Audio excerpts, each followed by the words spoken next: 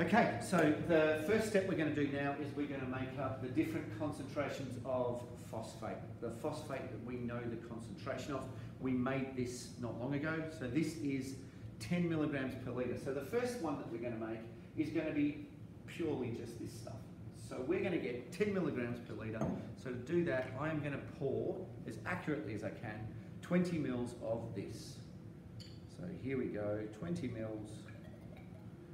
A little bit short, which is what I wanted, and I'm going to now just get the last little bits out with the dropping pipette to get me right where I want to get to, and I'm going to see if I can get my head down right low so that I can see the meniscus. 20 mil. One more little squirt and we'll be there.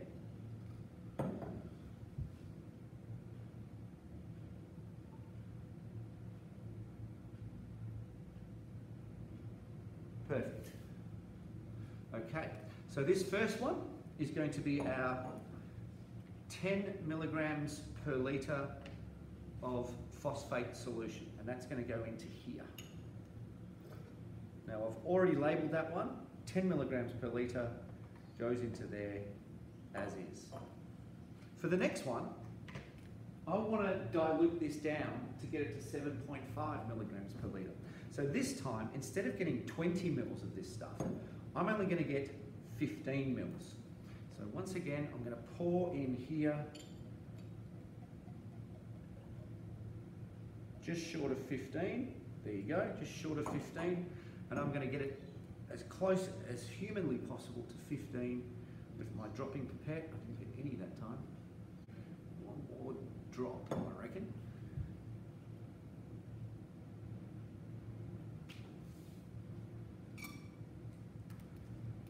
So this hasn't got 20 mils like the first one did. This has only got 15 mils.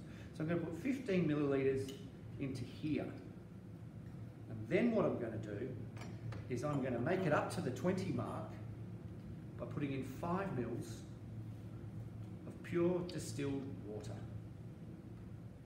So once again, I'm just going to pour it in. I'm going to get close to the 5 mark. And then get it bang on here.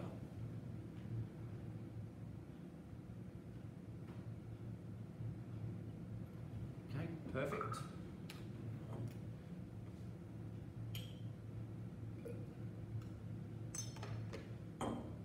So this one is 10 milligrams per litre. This one is dilute a bit because I've put 15 mils and 5 mils. What I'm now going to do, and I'll stop the video, but what I'm now going to do is make one which is 5 mils. So that's going to be 10 mils of this and 10 mils of that. The next one down is going to be 5 mils of this, and it's going to be 15 mils of that. And the final one, which is 0, is just going to be pure water. And the idea is they're all going to have the same volume, but they're all going to have different concentrations. What we have to do then, I'll show you that bit, is we're going to get our molybdate. And I need to add 2 mils of molybdate into each of these beakers. So once again, I'll just try and pour a little bit into here. Little bit into there, so I'm aiming for just under the 2 mil mark. And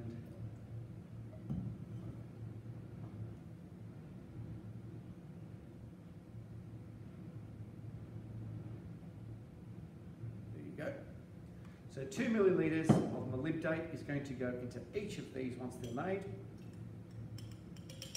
Molybdate. And a little bit, the amount doesn't matter, a little bit of ascorbic acid just to get the ball rolling into each of these. And once I've got the same amount of molybdate and ascorbic acid in each of these different standards, I'm going to pop them in to some warm water.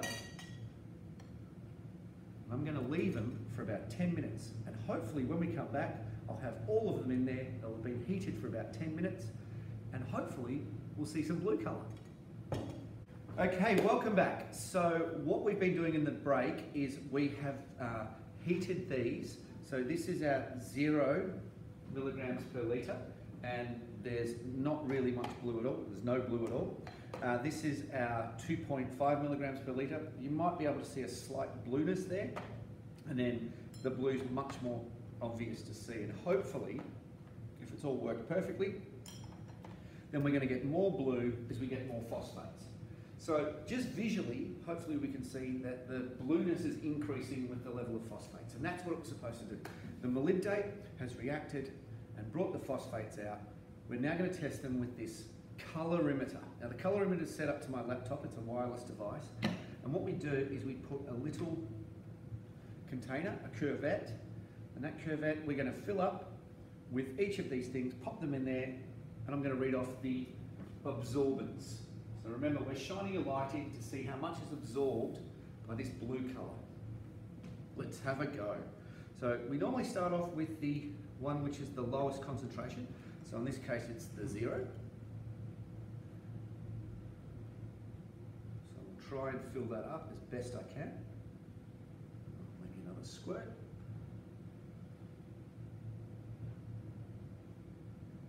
That's probably enough, but why not a little bit more? So if I put this in here,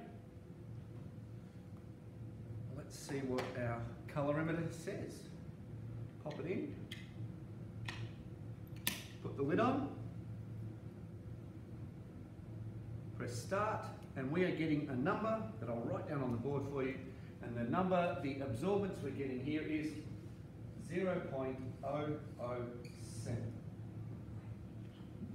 0.007. Fantastic. All right, and we're just going to do that with each of the rest of them. So that's our 0, and hopefully these numbers are going to get bigger each time. So let's try the next one. We are going to try 2.5. It's more blue than the first one, so we're hoping more of the light is absorbed. Did anyone see me drop that? And that? What is wrong with me? There you go. Sometimes science doesn't work.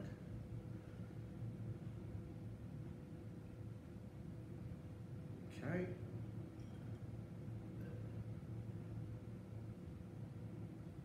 Didn't get much that time.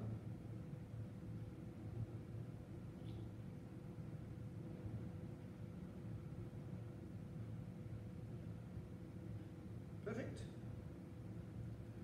Okay, let's see what the colorimeter says this time. Pop it in, click, shut the lid, and we've got a different number this time. It's a bigger number, so that's a great sign, and it's 0.118. 0.118. Okay. So I'm going to do this for each of them. This time we're up to the 5.0. 5.0, let's see what we can get in the way of absorbance. Much bluer this time. We might see a big jump this time actually.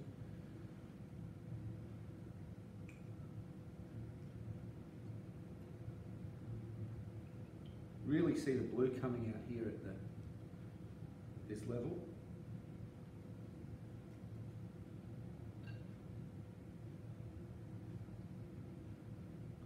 I'll just do one more little squirt here just to fill her up. Just so it's about the same each time. Didn't get any that time. There you go. Pop that one in. Put it down. Shut it. Much bigger number, which is what we're after. 0.313.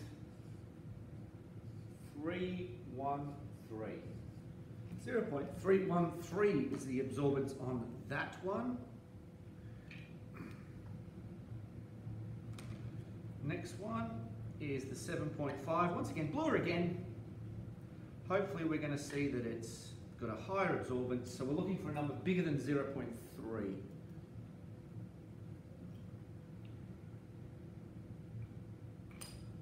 Again with the drop in.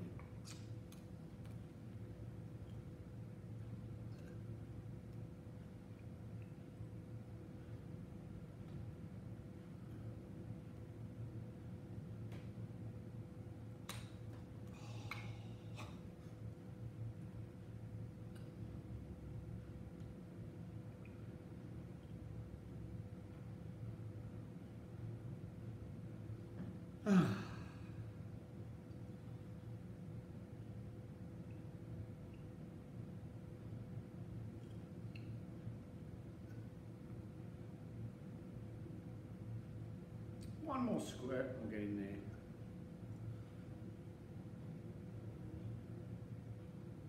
Brilliant.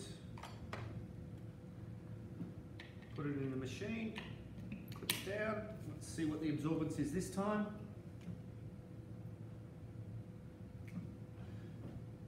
It's bigger than the last one. Not as big a jump as I thought it would be. 8, 9, it looked a lot bluer, but here's what it is.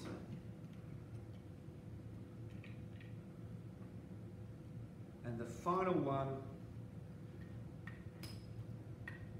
10 milligrams per litre, should be the darkest of the blues, should be the biggest number we get in the absorbance.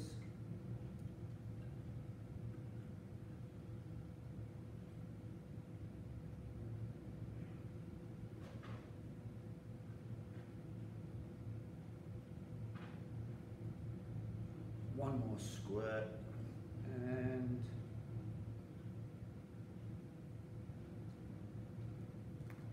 put that in there. So that hopefully is the darkest of the blues. Let's see what we get. Hoping for the biggest number. Oh, massive jump. It's a huge jump. Okay, 0.660. I don't know about you guys, but that's making me worry about this one here. I might just redo that one. So 7.5, give it another whirl. If I get the same number, so be it, but I just feel like it's just a big jump from there to there. So no point in worrying, let's retest it. So 7.5, second time round. If I get the same number, well, that's the number I'm going to get.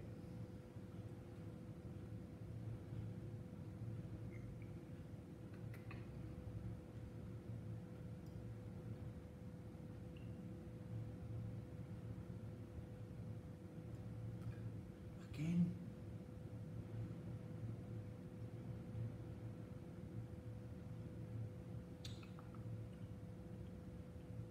I reckon one more squirt if I can get some more stuff out here. A little bit out. There you go. Alright, let's just for clarity, let's test the 7.5 again. I'm only doing it because I'm just looking at that number and this looks a bit lower than I would have expected. Testing it again, and I've got the exact same. Oh, no, it's flicked up to be slightly bigger. No, it's flicked back down. Tested it twice, exact same number twice. Therefore, we're going to live with those numbers. Your job now is to make your calibration curve. So you have got concentrations and you have got absorbances. I need you to draw a graph, plot these points, and do a line or a curve of best fit. When we return, we're going to test our water samples to see where they would fit on this scale.